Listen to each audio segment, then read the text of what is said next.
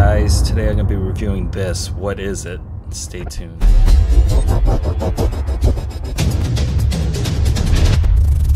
Okay, what is it? 3D print filament, glow in the dark. That's what it is. Let's turn the lights on. Oh, okay, now we can see.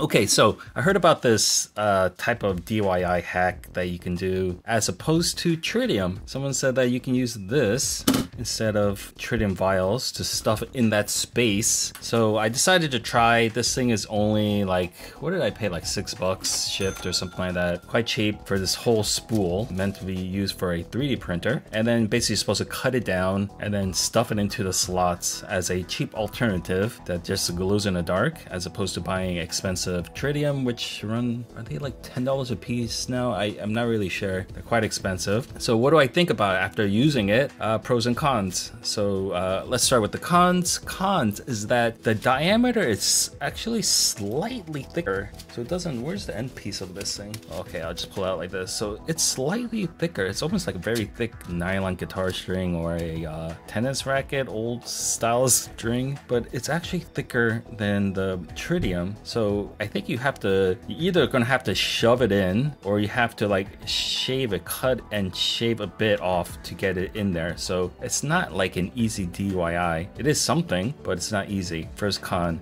So the tip I would give on that is that I did try to shave it down with a knife. You just get a knife and like reduce the diameter. I didn't find that too great. So the best way to do is I had a food torch just hanging up, hold the string in front of it, just not directly on the torch, it could be near it, and as it heats up, it'll start getting softer. So then you can actually pull it across. Of course, it's not a completely even, but you'll find the middle part very uniform. So you can chop it off, just get the pliers and chop off and just use the good part in the middle. And you have so much of this that you really can just waste a lot if you wanted to. I mean, this probably could make thousands of Tritium pieces, glow in the dark alternatives. So that's the first con. It's the diameter's not perfect, so it's not plug and play. You can't just drop it in.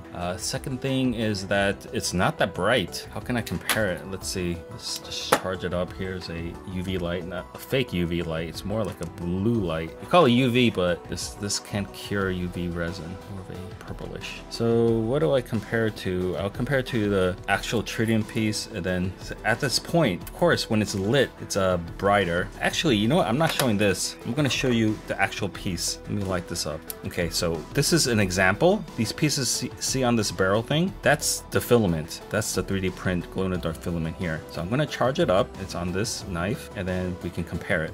So I'm going to have to change the ISO on this.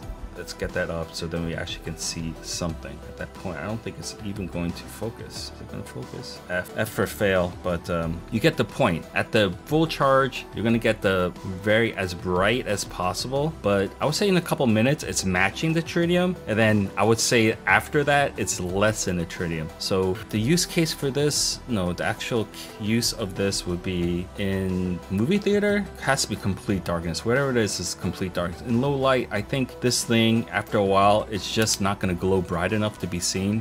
So I would say that movie theater darkness, you got to have something quite dark for this to be useful. Or in your mind, you're thinking, I'm just trying to fill in a slot. It would be normally empty. Bruh. So that's something you can think. So yeah, not that great. It's not even, I would say it's similar. I think it's because it's so thin. If I compared it to the full filament thing, you get the shutter back right so it can have proper exposure. Okay, so this whole thing as a huge group will glow obviously brighter and longer because it's just more of it. But when you're in when it's very thin like this, it's just less. Okay, so first con is that you have to adjust it to fit, stretch it out. Second con is that it's not that bright. Okay, so what's a pro? Pro is that it gives you an option. It gives you an option besides just buying Trit, instead of leaving the slots empty. So you can have something to put in there. I would recommend glow in the dark powder instead with UV resin. UV resin tends to not yellow, and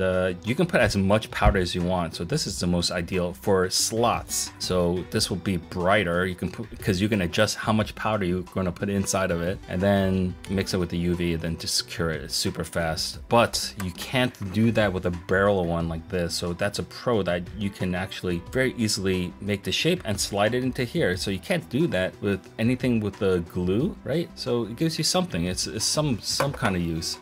So I think that's pretty much it. Anyway, comment below. Do you think this is a cool idea? Do you think you would use this idea? 3D print filament, or would you use this? Have you used this? Or do you just not gonna bother? You're willing to spend the extra money just to pay for each tritium vial, which will last you up to 20 years, normally around 10 years. What do you think about this knife? Utility knife. Ah, fuck this. Yeah.